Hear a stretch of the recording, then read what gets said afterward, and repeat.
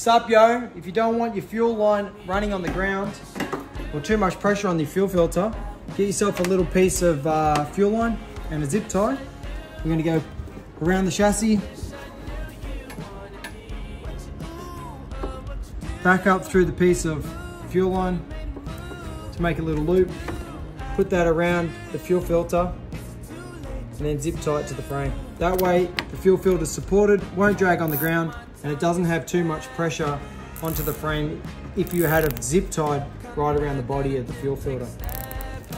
Follow us for more tips and tricks here at the House of Power.